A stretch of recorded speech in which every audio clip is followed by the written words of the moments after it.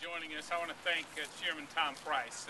This was his idea, this is his initiative, and we have embraced it fully. Tom, thanks for your leadership, Republican Study Committee.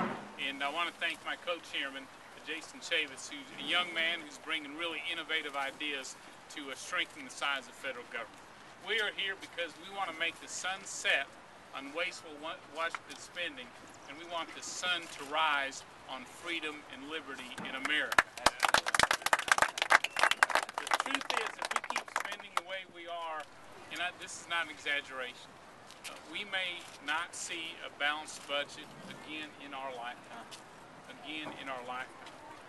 To avoid that, not only do we have to stop the endless parade of government bailouts, we have to control entitlement spending, but we have to take a look at each and every federal program to determine, does it deserve your tax dollars today? And sadly, countless billions of dollars go wasted each year on programs that duplicate each other, that have outlived their usefulness, that simply don't deserve those dollars. We have, currently there's more than 240 separate education programs, 342 different economic development programs, and more than 70 separate business support programs. And Heritage Foundation estimates that at least $55 billion each year go to program overpayments. We just pay too much for what we're getting. $25 billion unused federal property just sitting there, no use to the federal taxpayers, and $123 billion for programs for which government auditors can find no evidence of success.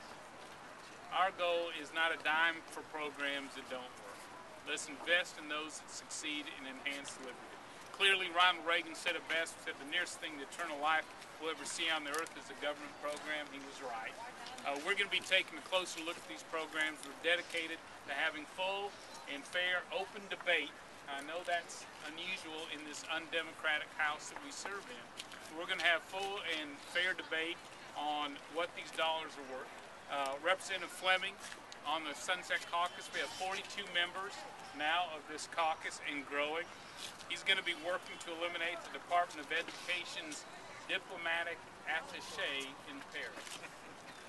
And I picked as my first program what is dubiously called the Educational Cultural Apprenticeship and Exchange Program for Alaska Natives, Native Hawaiians, and their historical whaling and trading partners in Massachusetts. Let me tell you what that is.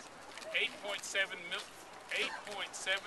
million a year of your tax dollars are wasted connecting whalers in Massachusetts with their ancestors in Alaska and Hawaii. That's the equivalent of taking a small town in rural America, 2,000 people, and taking every dollar they paid Uncle Sam and putting it in this wasteful federal program. And that's just the start. The Sunset Caucus is going to work on behalf of taxpayers. I'm pleased to be part of it, and you're going to hear about a lot of programs that deserve to be sunsetted today. Thank you. Great, thank you.